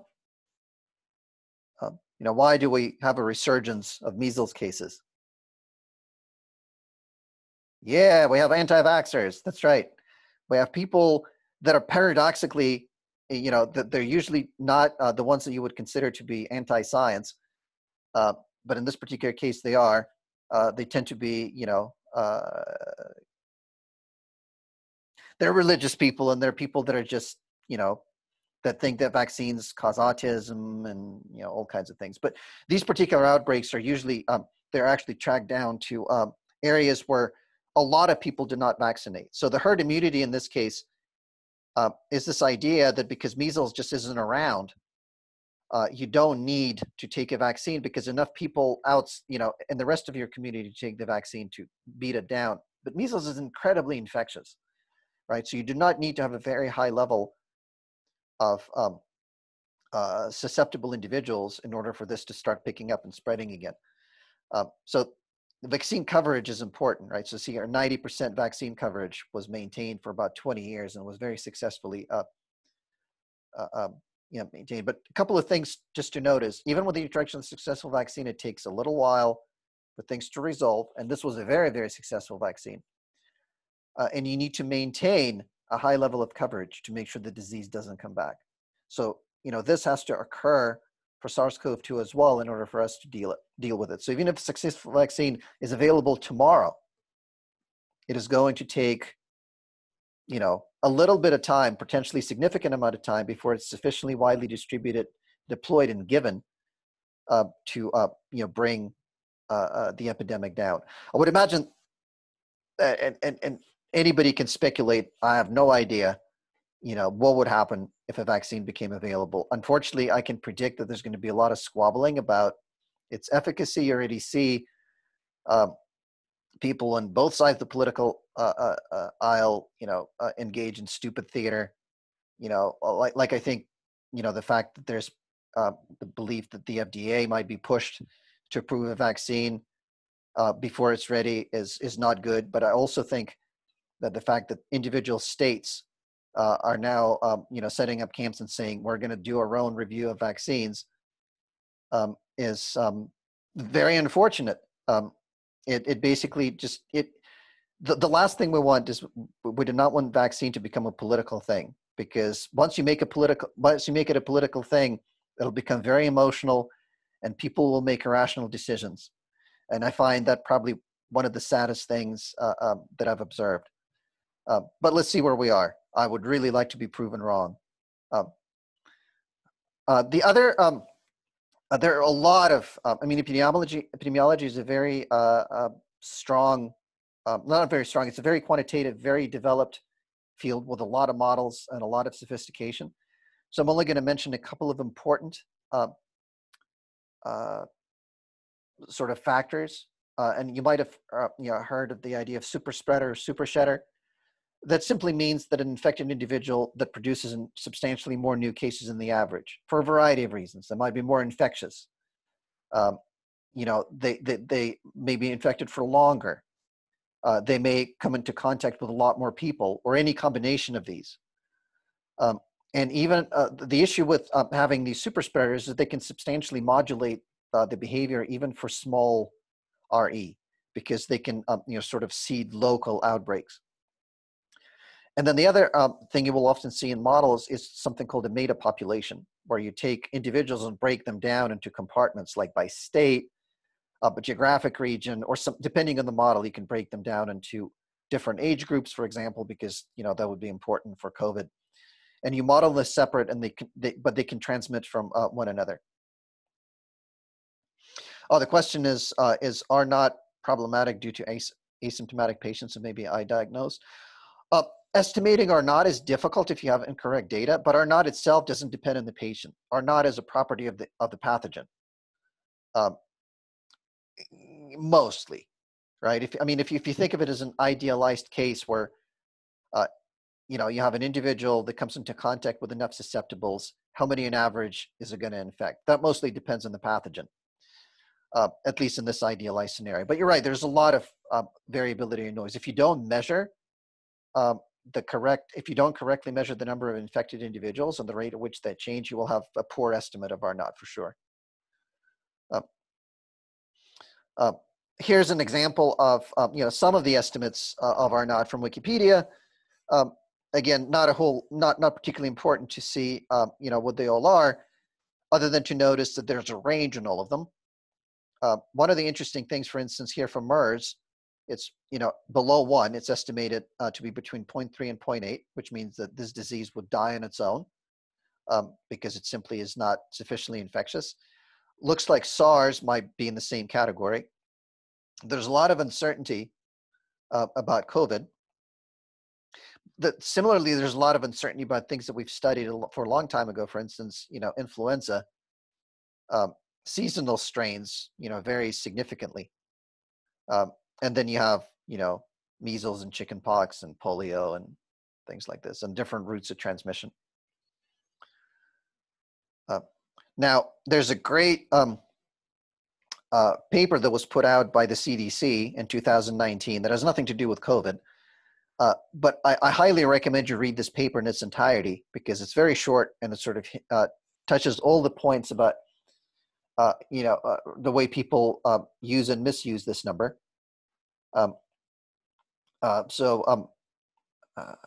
The abstract is very short. I'm just going to read it. The basic reproduction number R naught, also called the basic reproduction ratio or rate, or the basic reproductive rate, is an epidemiologic metric used to describe the contagiousness or transmissibility of infectious agents.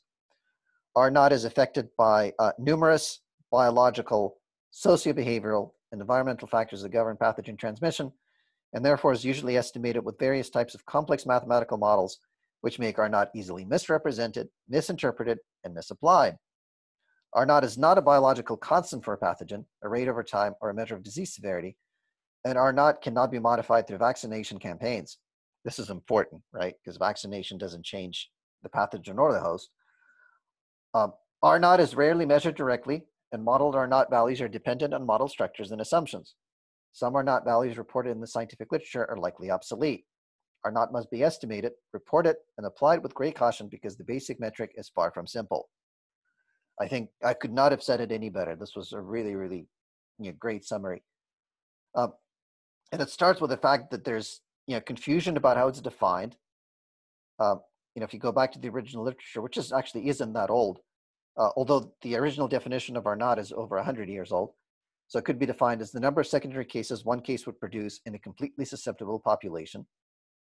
Or it could be the average number of secondary cases, or the expected number of secondary cases. So they're all subtly different, but what expected relative to what? Or average how? So it is a simple number, but it is not straightforward, because the simplicity of just one number, and we like a number, right? Just describe everything with one number, scale 0 to 10, or a value where high is bad and low is good, or whatever. by reducing a pathogen to a simple number, we're trying to hide its complexity, but we can't. And there are a couple of issues with, just taking it at face value. And I already said this once, but I'll repeat it, and I'll probably repeat it more than once, is it's usually estimated with complex mathematical models developed using various sets of assumptions. Assumptions are essential. One of the things that, I remember from my high school physics teacher that, got me interested in science a long time ago, she always said, start your problem by listing what's given and listing your assumptions, right? And then you can get to the answer. So with a mathematical model, if you're a proper mathematician, you will always say, I assume that this is true. All the population is homogeneous. All the individuals are the same. I assume this, I assume that. If any of those assumptions is broken, your model may or may not work. If it works, when some of the assumptions are broken, it would be called robust, say in statistics. So it's robust in the sense it doesn't easily break. But if you break enough of the assumptions, everything will break. I mean, imagine trying to build, a classic example would be this infamous failure. I forget what it was, but I think it was a satellite launch where somebody was supposed, one of the measurements was done in imperial and it was supposed to be done in metric. Right? So, things didn't work because a simple assumption was broken. Another classic example, there was an airplane that, when Canada switched over from metric to imperial, there was an airplane that was loaded, that was supposed to be loaded in pounds, or no, it was supposed to be loaded in metric, but it was loaded in pounds. So it only had half as much fuel it needed. So it ran out of fuel halfway across Canada because somebody, used imperial versus metric. So this is an extreme example, but it's possible. It's possible to misapply the model if you don't appreciate the assumptions. The interpretation of what this model R naught tells you may depend on the model.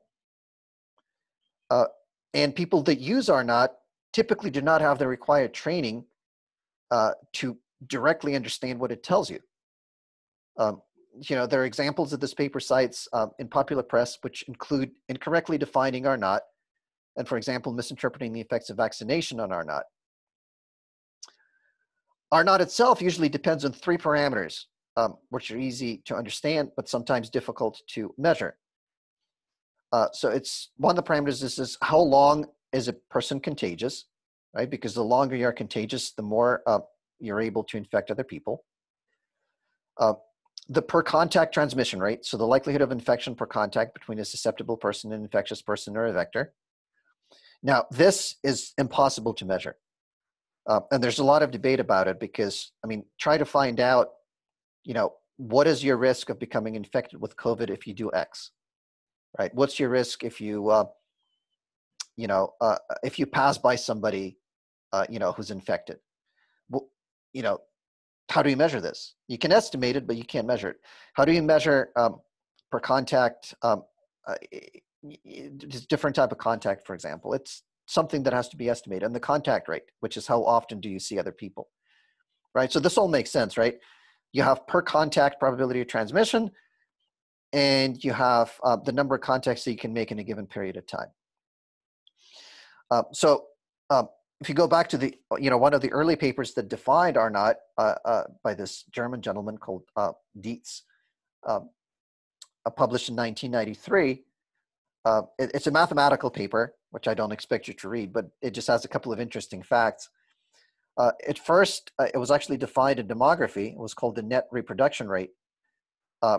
And the original definition that this author tracked down goes to this 1886 calculation by a, what you would call a German public health official, Richard Bach, that wanted to calculate the total propagation of the population, the products of the survival probabilities for all reproductive years between 14 and 53 and the rates of giving birth to a girl. So this is a way to basically estimate population growth. And he concluded that 2.172 female babies would be born to an average woman who throughout her life would be subject to current age-specific mortality and fertility rates.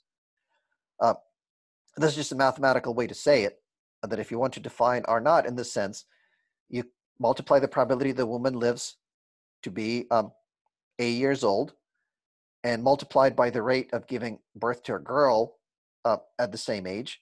And then the integral is just basically a sum over all ages, right? So this is what he did here. So this is a formal definition of R naught, which is more or less what we have in epidemiology.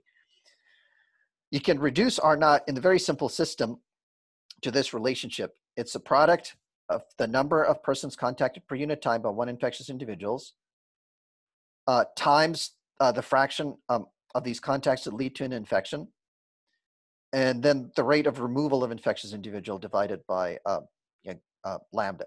So this is a very simple expression of R naught. And this is not how it's estimated, but it's sort of just an expression to tell you that it depends on three different things. And even if the infections of a pathogen and the duration of contagiousness are biological constants, R naught will fluctuate if the rate of human to human or human to vector interactions varies over time and space.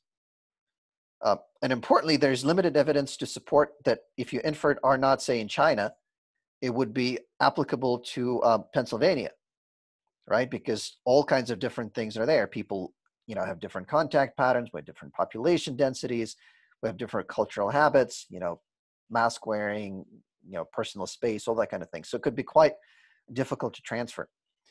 For example, population density, social organization, seasonality will all affect R naught. And it is also because R naught is a function of the effective contact rate, it will also depend on it'll be a function of social behavior, and well as the biological characteristics of a particular population. For instance, measles has been studied quite well, and there was a review in 2017 that looked at the literature and found R naught estimate that have 2 orders of magnitude difference. So from 3.7 to 103.3. Does it mean that they're all wrong? No, it just means that there is a lot of variability in this R naught, and you could imagine biological scenarios where both of these extremes are true, right? Very dense population with high rates of contact, very sparse populations with low rates of contact, and so on. And R naught is almost always estimated retrospectively, which means after the fact, from epidemiological curves or seroprevalence data, and by using theoretical models. And they use things like the number of susceptible person, average age of infection, so on. As we already mentioned before, when you use a mathematical model, for instance, it'll tell you have to plug in the transmission probability per contact. Where do you get that number? You don't. You get you sort of come up with a reasonable guess. And that's one of the guesses that goes into generating this R naught, and a lot of them are not often made public. So population mixing and contact patterns must also be considered. For homogeneous mixing, all population members are equal, and so on. So I'm going to skip this. But many of the parameters included in the models are merely educated guesses, and it becomes worse if the model becomes more complex because you have to make more and more guesses. The other thing that you might not appreciate if you've looked at mathematical models is that a lot of times you make an assumption that they exhibit stable behavior, in the sense that, say your model needs a parameter, say it needs a per contact parameter, and you give it a value of 0.2, right? You run it, you get an estimate. Your intuition is if you change it to 0.21 or make a small change, the results should not change very much. It could actually not be true at all. Some dynamical systems have phase shifts and behaviors where you tweak the parameter just a little bit, all of a sudden the model gives you an entirely different answer. You need to have a sense of how reliable and how stable the output is. And finally, and this is actually true because Wikipedia, I found it amusing, Wikipedia reports for measles R naught value of 12 to 18. What it doesn't tell you is that it's based on the data that is nearly 100 years old, 1912 to 1928 in the United States, and 1944 to 1979 in England to Wales. And it's actually not accurate. So the more recent estimates of R naught highlight a much greater numerical range and variation. So here's one last, actually, I'm going to skip, I'm going to come back to this last. So here's an example, and you can look at this at your leisure. This is a paper that's quite old. It was published in February of 2020. So before, if you go back to what the news coverage was, COVID wasn't in the news. We're being told that it's not going to be any better than the seasonal flu, and pay attention to other things. But even then, you can see that this was in February. This is a review paper that was published in February. One of the first things that people will do when there's a new pathogen, they will try to estimate R naught. So by then, there was already 1, 2, 3, 4, 5, 6, 7, 8, 9 different estimates. They were all done in December or January. It's a really nice summary. It gives you a view, how this was estimated, mathematical model.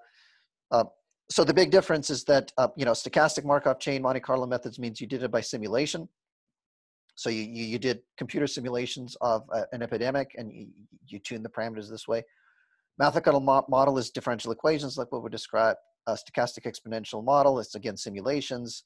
Statistical maximum likelihood estimation. So this is a probabilistic model, a mathematical transmission, and so on. This is how they were estimated. And here's the range, right? So this is very early. And you can see that, like, if you take it at face value, it's a very, very noisy estimate. So, you have estimates 2.6. So the question is, where was it estimated? You see there's a column here that says location. So this was Wuhan, Hubei, China.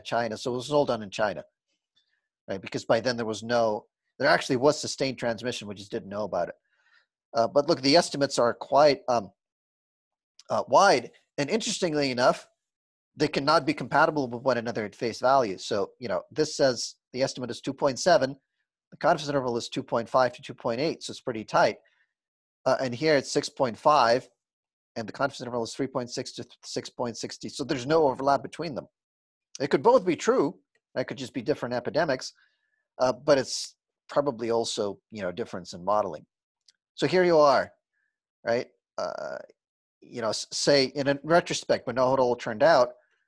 But you go back to February, look at these data, and you're a policy decision maker. What do you make of it?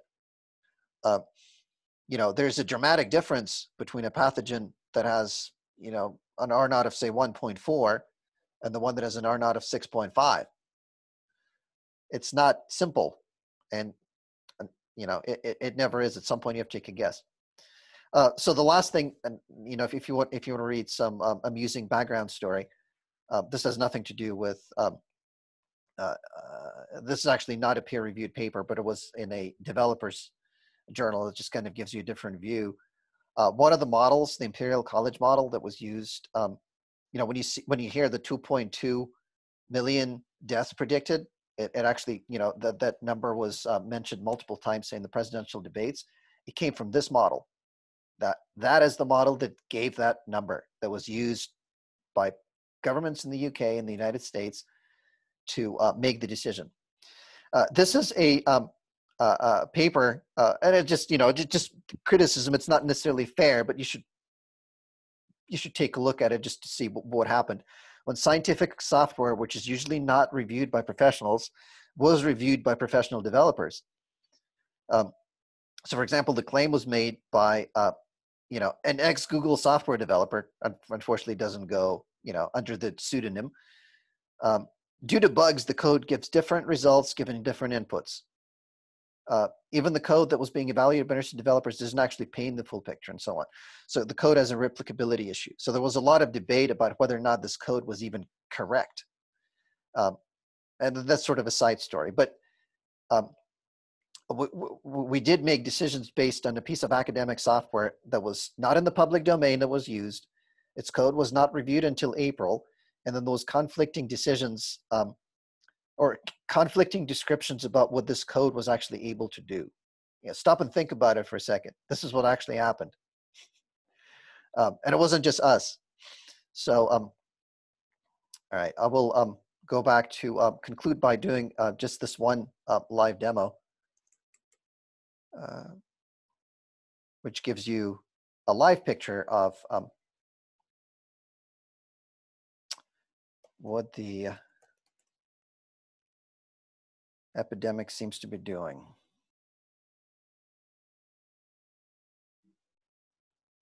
All right, can you see this, guys? RT COVID-19. So this is just this is a little stochastic model that basically does curve fitting, but it's trying to give you a sort of up-to-date estimates and trends of what they called RT, a key measure of how fast the virus is growing. If the average number of people who become infected by an infectious person, so if RT is above 1, the virus will spread quickly. When RT is below 1, the virus will stop spreading, and then you can look at. So for instance, you can look at, sort of at a glance, right, where we all are statewide. Right, so according to this, Mississippi and Oklahoma are the only two places that have R naught below 0, and then you have Vermont, Wyoming, Rhode Island. Let's see, PA is right here. So we can click on PA. So the current estimate is 1.2. This is the number of cases, this is the number of tests, and this is their trend over time. Where with confidence intervals, right? So we had less and less data, and as we go on, it gets better. So you have, before initial phase, then the original shelter in place, the reopening, shelter ended, and it sort of bubbled around in the summer, and now the estimate is just above 1. There's more than one site like this, but it's this is the one that's probably easiest to use, and take it as with a grain of salt like any other model. So here's here's a view of state by state. You can sort of stare at it and try to tell whatever story you want to tell. Compare. So here's New York. For instance, so there's New York. There's New Jersey. They were hit really hard in the beginning. Then they had very severe lockdowns. You can compare it to states that did very little. Like Nebraska that basically had almost nothing. But they're difficult to compare because they're also very different states. So remember that these numbers combine so much information together. All right. So let me do one more thing, which is I didn't put this slide at the end about your assigned reading. Oh wait, sorry, I forgot to do. Let me do one thing real quick. I forgot to get to seasonality because we're at 10 more minutes. I'll just go through it very quickly. Switch back over to Keynote. Skip the next couple of slides. So seasonality is very simply defined, at least according to this review, and it's not something I would disagree with. It's a periodic surge in disease incidence corresponding to seasons or other calendar periods. Again, this is something that has been known for quite some time. So, on account of the principal variations of the weather and the concomitant epidemic diseases from the year 1726 to the end of the year 1734. So, pre-Victorian England was aware of this. And these are, so here's a chart, again, a historical chart, temporal trend in mortality in the upper section, and humidity and temperature in the lower section in New York City in 1887. The lowermost mortality curve in the upper panel shows wintertime seasonality. So here in pneumonia and influenza deaths. So you can see, so here's winter, January to December. So there's a trough in the summer and elevations near the end, beginning and the end of the year. However, this pattern is less impressive than the summertime surge in all-cause mortality in children and adults shown in the same panel. So all causes over age of 5. A more recent seasonality, there's plenty of information. Influenza is a classic seasonal disease where you have, I think we saw it 3 or 4 different ways already, or at least in the northern hemisphere, you have winter patterns, with annual rate of infection. So, and this is a paper in China. There's a lot of there's a lot of possibilities of what explains seasonal behavior. There's a lot of debate about it. It is different from pathogen to pathogen. So I'll just sort of hit the highlights. One could be population behavior. So human themselves, their behavior and activities have seasonal rhythm. You can have, therefore, increased transmissibility of pathogen because of increased proximity of humans to one another, or to increased exposure to pathogen. Some of the examples that you might think of is that when all, say college students come to school, right? They all come from different places. They all congregate in one spot. So you change contact patterns and potential transmission opportunities for the pathogen. When families gather for holidays is another example of just traveling. However, there's little empirical data to show that this is a strong driver. You can have pathogen to pathogen interactions. So seasonality of some infectious disease is actually driven by the seasonal occurrence of other infectious disease. So for example, if you have influenza that weakens or modifies your host immune response, it makes you more susceptible to infection with other pathogens. It is also difficult to say, what's the cause and what's the effect, because you have correlation, but you cannot draw causation. It could just be regular seasonal patterns that are independent of one another. You can have things like environmental effect and pathogens. You can have different abundance. Some pathogens just might be, more or less transmissible or survivable in, winter versus summer. For example, for rotavirus and influenza, seasonal changes in humidity have been credited with improving in duration of viral survival. So it increased opportunities for hosts to inhale aerosolized virus or to become inoculated as a result of contact with contaminated surfaces. And then you have temperature and other environmental stresses which influence the expression of virulence factor and important pathogens or change of transmission routes. Again, some pathogens like it wet, some like it dry. Depends on the pathogen and the route of transmission. And you also have a seasonal behavior of hosts, right? So there's a year-long pattern, either as a result of a seasonal change in the host immune function or as a result of direct environmental effect on host defenses. So for example, changes in human susceptibility, driven perhaps by seasonal changes in the photoperiod, which is a fancy word to say, longer, shorter days, could serve as a key driver for infectious disease seasonality. This is actually potentially quite relevant for COVID because there is some evidence that I didn't present that in certain cases, vitamin D has a positive effect on both disease outcome and just rate of infection. Again, don't quote me on that because I haven't looked at the primary literature, but I have seen out of the corner of my eye that this was reported. So potentially it's there. And it has been reported that seasonal changes in vitamin D metabolism may be an important driver of wintertime susceptibility to infectious diseases.